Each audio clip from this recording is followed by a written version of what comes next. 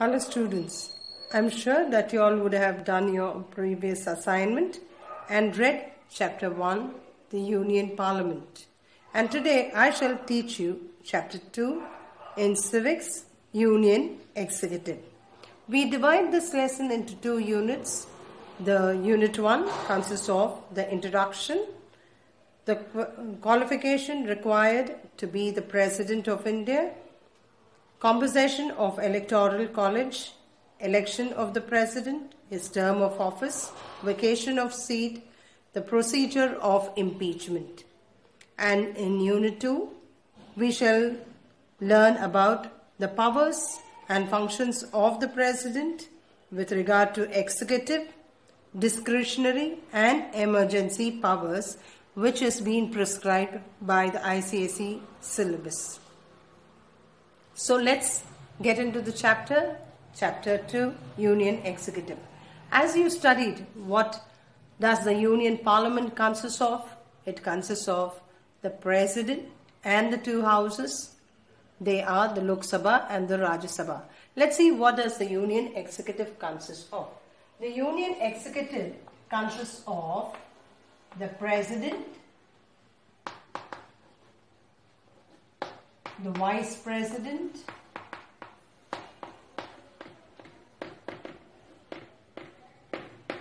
the Prime Minister, and the Council of Ministers. So it is a legislative body. So the Union, this is for 1 mark. What does the Union Executive constitute of or comprise of or consist of? It consists of the President, the Vice President, the Prime Minister and the Council of Ministers. The Prime Minister and the Council of Ministers form a team.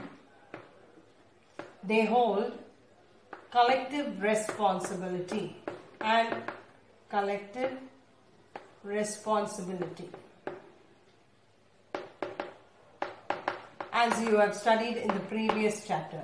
Now, what happens if a vote of no confidence is passed against this particular ministry? The entire ministry has to resign. Yes, and so the Prime Minister becomes the skipper of the team. What does he become? The skipper of the team. He keeps his team intact. Okay, so it depends upon him to keep the team intact. And the Prime Minister is the real head of the country, the real head, while the President is the nominal head. The nominal head, he is the ceremonial head and the constitutional head. Constitutional head. In fact, you can remember the short form of it is NCC. What does N stand for? Nominal head, the ceremonial head and the constitutional head. So the real power is vested in the hands of whom? The Prime Minister. So the President has to listen to the advice of the Prime Minister, and that's why it is said the Prime Minister is the real head and the President is the nominal head. As you see in the present situation and all, the Prime Minister takes an important lead. Yes? So, the President is the constitutional head of India.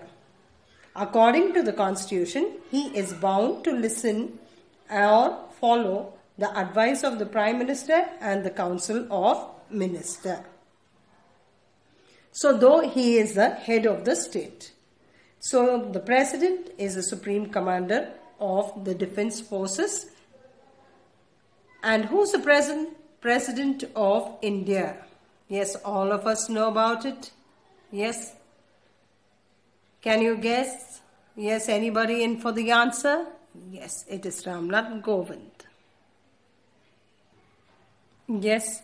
Can you spell the President's name? It is not Govind, it is Kovind. R-A-M-N-A-T-H-K-O-V-I-N-D. Now, he is the 14th President of Independent India. Now, let us see the qualifications which are required to be the President of India. As you studied in Lok Sabha and the Rajya Sabha, the qualifications which are required to be the member of Lok Sabha and the Rajya Sabha. Now we shall see the qualification which are required to be the President of India. So the first one, it is always, he has to be the citizen of India.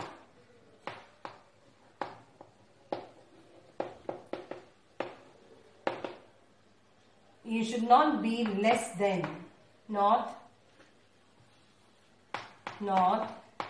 less than, how many years? 30 years. What is the age for the Lok Sabha member? Not less than 25 years. Okay, the third one is, he shall not hold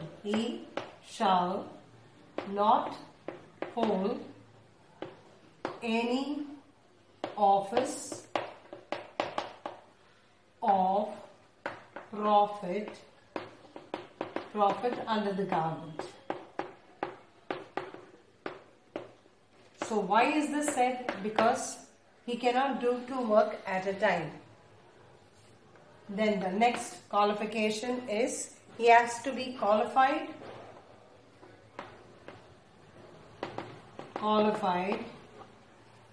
for election.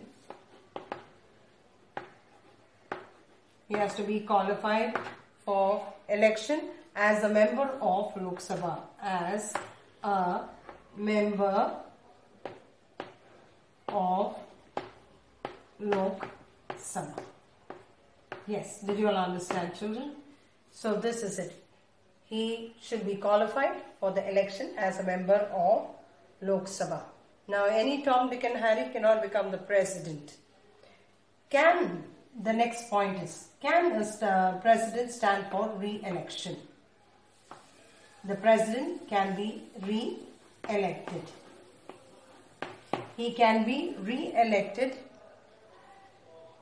subject to the provisions of the Constitution. So this is a very important clause. He can be re-elected as a president subjected to the other provisions of the Constitution. Now we shall see how the President of India is elected. In order to know how he is elected, we need to see the composition of Electoral College. So, how is the President elected? Is he elected directly or indirectly? Yes, he is indirectly elected by the Electoral College. Why the Electoral College? Because we have the parliamentary, or we follow the parliamentary type of government or parliamentary form of government. What is this parliamentary form of government? Where the Prime Minister is a real head and the President is the nominal head. So now let us see what is the Electoral College composed of.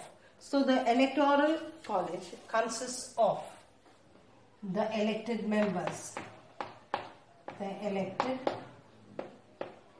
members of the two houses. Which are the two houses? The Lok Sabha and the Rajya Sabha. The next particular point. The elected members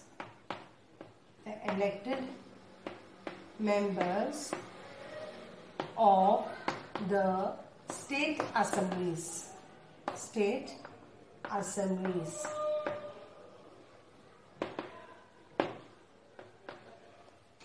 Okay. And or the legislative assembly. You can call it as the legislative assemblies. Okay. Legislative assemblies, including the national capital. Including the national capital. Which is the national capital? Yes, Delhi. National capital. Delhi, and the Union Territory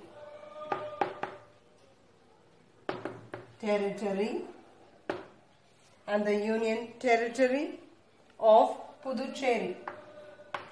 What was Puducherry called as before?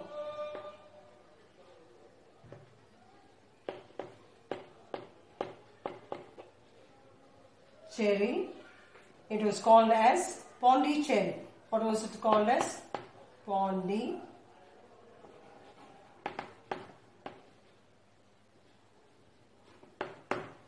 It was called as Pondicherry, which was a French colony. So this is the Electoral College.